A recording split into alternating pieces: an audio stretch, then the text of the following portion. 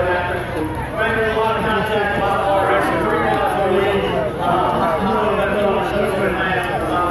Finally get everything out. Yes, sir. This is what. Yeah, so that was there with Rick Edwards. And he raced as quick as he possibly could. One quick little piece of contact, but that was all it was, man. I tell you what, man. Everybody really up in the front said a little clean. That's what we're doing for a little while, man. Just being able to drive up front here. How important is the clean air here, Mike? I understand, of course, they're trying to do what we had to do. He knocked me over the track pretty good to take the lead, so when I got back behind him, I just prepared to fight it. I was chilling on the track. All made it 3 wide, and it was just, all right, well, we'll let you enjoy some of that. Heat fun and get her done. Lead point, you want to say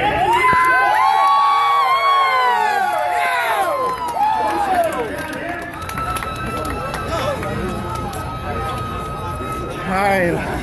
Jib. Yeah. You missed the fight. he's a hard worker. Went down there. Butterbean.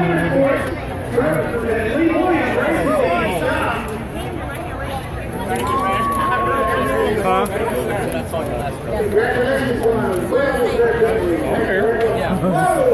That's what happens.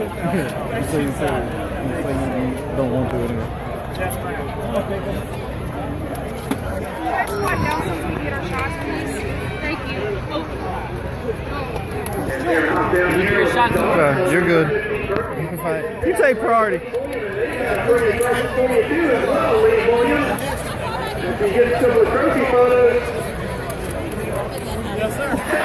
Hey guys, if you're not with the team or the track personnel, we just ask you to please scoot this way a little bit so we can get the photos for victory line. $10,000 for the city of Hampton and the Hampton Heatland League.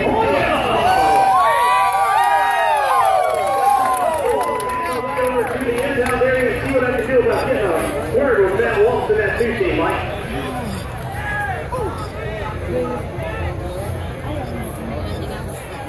Yeah, get team. All right, thanks a lot. Once again, we appreciate all the racing coming out of Langley Speedway. It's going to be a while because there's a lot of cars out there. There's a lot of people here. And we thank